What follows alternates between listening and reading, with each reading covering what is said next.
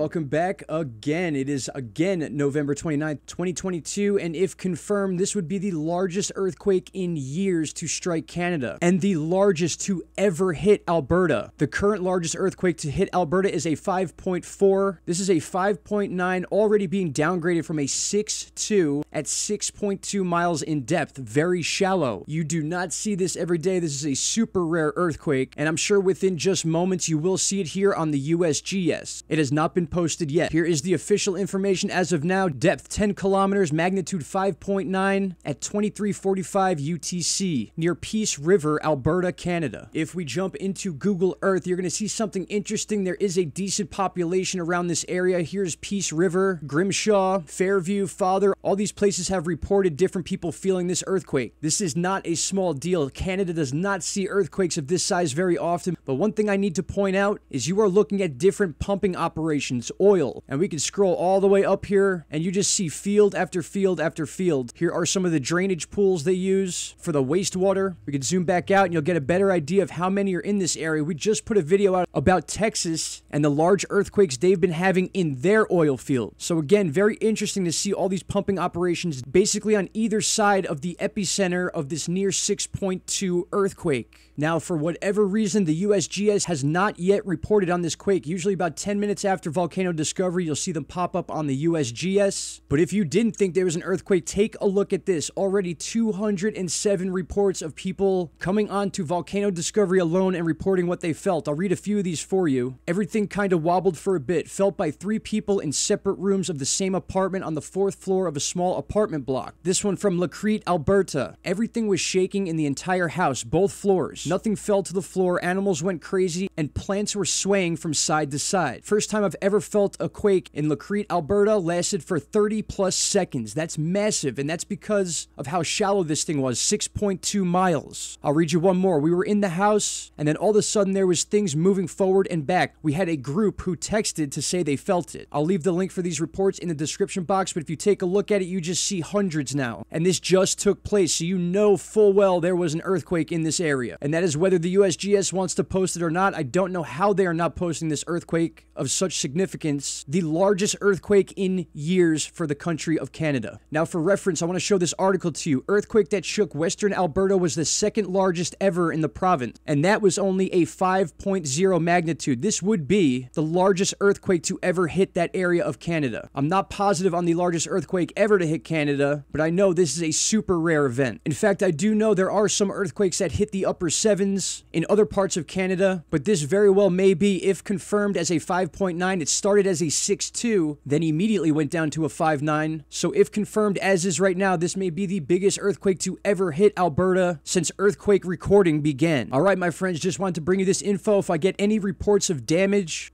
or any significant updates on this, I will bring you that information. I appreciate you all. Shout out to Canada for sure, and I will see you all in the next video. Take care. Bye-bye.